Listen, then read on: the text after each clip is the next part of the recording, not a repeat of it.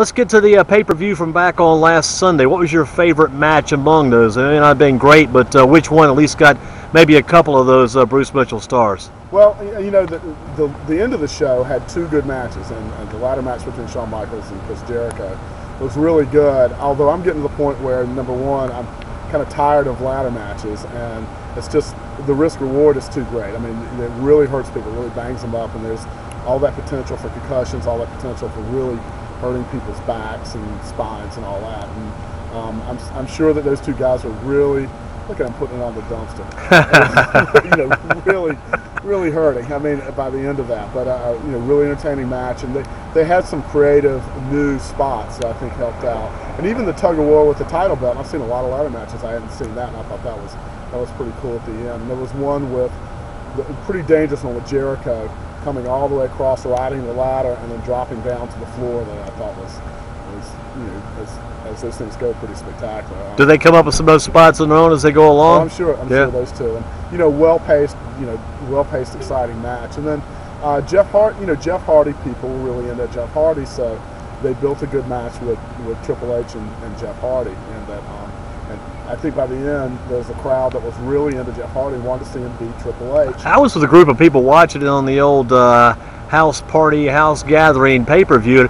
Everybody was leaning toward Jeff Hardy. We felt like maybe this might be the time he gets the belt, but then again, I guess he's had so many troubles with the company they can't give him the belt yet. Maybe they can't trust him. I don't know. Yeah, that's a really tough thing. I mean, he got taken off a flight a couple of weeks ago for, as he said, just being really drunk. And I don't know that he's got 2 strikes on him. I don't know that you put it on him. I mean, it's a tough deal. And they did play it right. I mean, Triple H played into the fact that he was the defending champion, and while he was still a babyface, he was definitely was building the suspense of could Chris Jericho beat him, and then the veteran guy rolled him up at the end. So it was I thought that was a good match. I think it's worth trying the building up that knockouts can be part of pro wrestling. They can be a finish in pro wrestling, and they did one with Undertaker, and it didn't quite take with the crowd because I don't think they hadn't seen it, and I don't know that thing had been built up all that well, but that was all right. I thought the rest of the show was kind of not so great, kind of boring. And I think those 3 you just mentioned were the main matches. After that, it's hard to remember what the other matches were. Well, I mean, one thing about wrestling is if you're going to have the good matches should be the main event. The ones you should remember should be the main events. That's where your money's going to be. That's where your stars are going to be. So, in that sense, it was pretty good. I wasn't crazy about it. I just kind of think WWE is in a rut right now of a lot of the same guys doing against each other, and kind of circling around against each other over and over and over again, and wrestling the same sort of styles, and it gets a little old. So you look at it too at a guy like CM Punk. I thought maybe they'd give CM Punk a little bit longer of a build-up. It looks like right now they're trying to team him up in some of this tag team mess with this young gun hookup and that stuff they're doing with him. Yeah, it's really odd in that I thought he was getting some momentum, although they were doing it kind of like, does he deserve it, does he not? And then he's just dropped back into the mid-card, and that's just not going to work. And I mean, and it doesn't just hurt CM Punk when they do that. I mean, you make an argument for him not being a top star. I understand that, but when the company gets behind somebody and then they tell the fans, they kind of let the fans know, get behind this person, and then they pull back, it's like getting the rug pulled out from under you, and the fans don't believe the company. The next time, it seems like they're getting behind a young star. I think people are hungry for somebody young to come around. Are these new guys going to be those young stars, the Ted DiBiase and the Cody Rhodes? I haven't seen it out of these guys yet. There's definitely potential. They're very young, and a lot of people, pointing at Ted DiBiase as the one to watch. I mean, I think both of them are probably at the same place. To me, we'll see, but they're giving them opportunities to wrestle. They're putting them in situations where they don't look so bad. And where the weaknesses aren't exposed, and they're giving them experience talking on the mic. And I think that's going to be an important thing for both those guys. Cody Rhodes, I mean, he's always showed the potential that his father had to be able to talk, and DiBiase's pretty good at it too. So looks like Orton right now is getting a pretty good push, and I don't think he can wrestle because he's still injured. But as far as his work with a microphone, they're giving him a chance and trying him out a couple of different back and forth, maybe kind of in the middle. Some people say they're trying to make him into being like a Stone Cold Steve Austin type character. Not sure about that, but at least he's getting a pretty good push. He's getting a chance to use the microphone more. Well, I mean, he's doing that, and he's kind of using his stardom to rub off against DiBiase and Rhodes and Manu and try with that. They're taking their time building that instead of just slapping them together really fast. I think that's a good approach. How long before John Cena comes back? Because some people would feel like, well, once John Cena gets back, the company will be in better shape. Well, I'd say pretty soon. I mean, obviously they did something on Raw with him, and they wouldn't be doing that. They wouldn't be putting a feature unless he's coming back in the next month or so, or before that.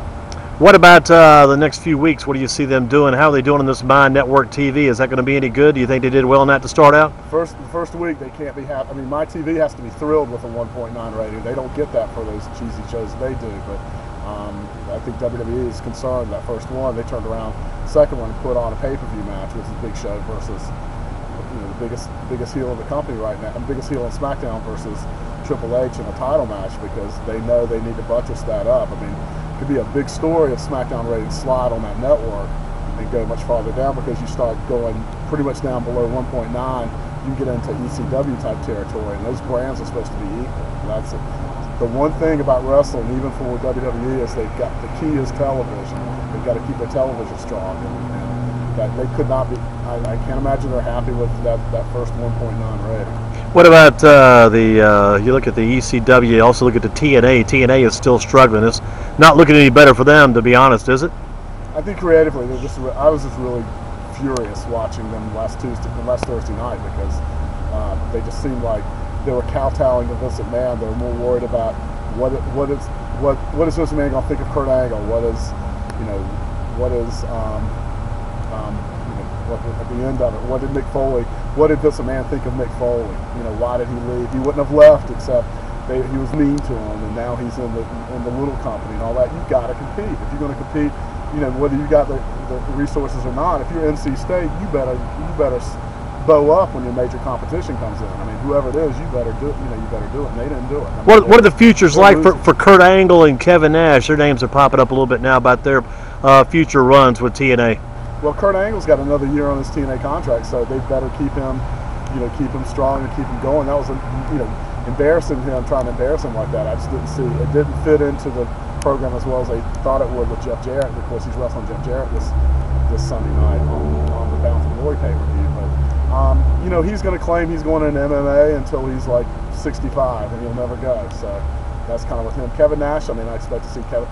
They've got most of the contract done. I don't know whether it's signed now or not signed now, but Kevin Nash that's a perfect place for him. I mean, he doesn't have to have a busy schedule. He can talk in people's ears and get what he wants, and not wrestle so often. He can't do that in WWE. He has to go on their schedule.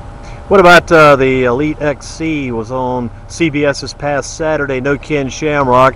But again, Akimbo Slice got his tail whipped in about 14 seconds. Did that help? It was 14 seconds. Did that help them at all? Have they got any future now? Is Tito Ortiz going to be their next big man on that group? We'll see whether he signs a contract or not. Do they have a future? As long as they've got that national television slot, they certainly have a future. But what kind of numbers do you hear those guys are drawing as far as viewership goes? Viewership, they were in third place, pretty far behind in third place against the other two networks on a Saturday night where there's not very much competition. That doesn't help them, but they're doing all right as long as they've got a star in like Kimbo Slices in the main event. But I mean, he just got his ass knocked out really quickly. He got exposed, as people thought he would get exposed sooner or later. Tito Ortiz, is it really going to be him on there with these guys? Have they got him locked into a contract? Is he going to be on TV soon? He's not locked in, but you got to figure that they must be confident to put him on TV. What about Frank Shamrock? Will he come out from behind the microphone and jump in the octagon? You're going to see Frank Shamrock versus Ken Shamrock sooner or later. You think so? The adopted brothers, yeah. Sooner or later you'll see that. I wonder, will CBS have that bout then? I suspect you'll have to pay to see that bout. But they could, I mean, if they need the rating, and they're looking for it, so we'll see. What did you know about this Kimbo Slice before he jumped in there on CBS? Had you heard about him before, being the Street Fighter? He was a phenomenon in that he fought guys that nobody ever heard of on the internet and knocked them out so dramatically that he got a following that way. And that he was the guy they wanted, because UFC didn't want him because they thought he wasn't skilled enough. But he's one of the major names in MMA just because he's so charismatic. He has a great look.